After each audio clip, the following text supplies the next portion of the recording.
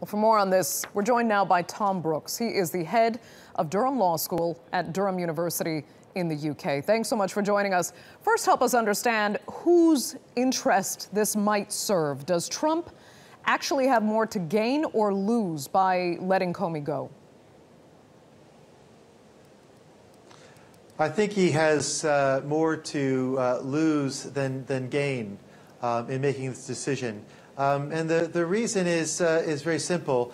James Comey, the FBI director until yesterday, he was someone who was a Republican Party member for much of his adult life. He was someone who had campaigned for John McCain and Mitt Romney in their unsuccessful Republican campaigns to be president before Trump.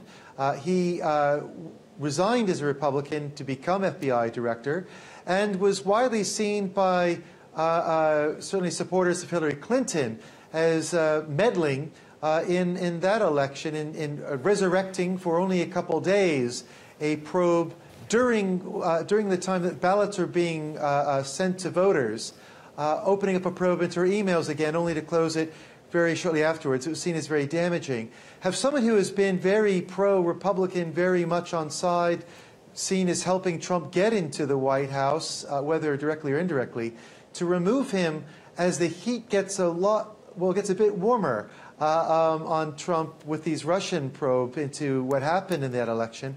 Instead of drawing a line under this, it's just going to draw greater attention to Trump's Russia problem. And do you think, ultimately, Trump can get away with cheering Comey's decision to announce further investigation into Clinton's emails, only to come back and say, well, actually, that's why we fired him?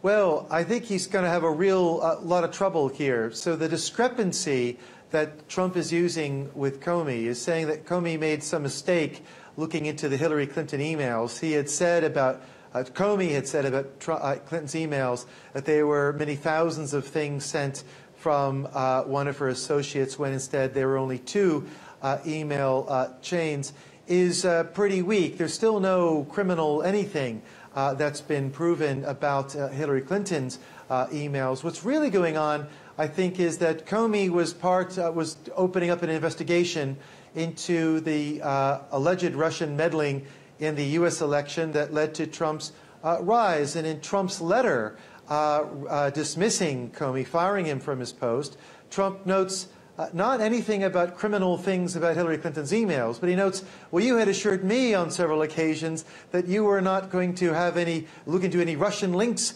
about me. This is very much about Donald Trump. It has nothing to do, I think, really with Hillary Clinton. And in trying to get rid of an investigation into how he got into the White House, we're going to remind a lot of Americans about what Richard Nixon did in firing the independent special prosecutor that was beginning to look into Watergate. And we know what happened next. There'll be a lot of parallels drawn between now and for the foreseeable future, I think, with Trump and Watergate. Right. After this. And ultimately, you wouldn't expect Comey to just step aside quietly at this point, and he's going to end up being a thorn in Trump's side, right? Well, I suspect that might happen. I mean, you have someone who is very much a loyalist to the Republican cause. You asked me who stands to benefit. So the other side of it is, well, how could Trump benefit from this? So he will be able to appoint someone else as FBI director. Maybe he's going to want to insist that that person draws a line under any investigation into Russian links and so on.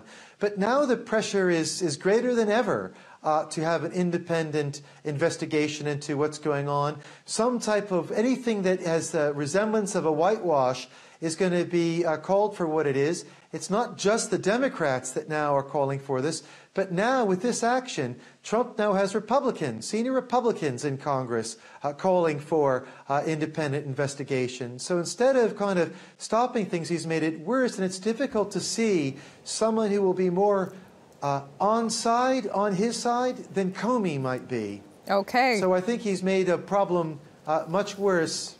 Okay, Thom Brooks, thank you so much for sharing your insight there from Durham in the UK.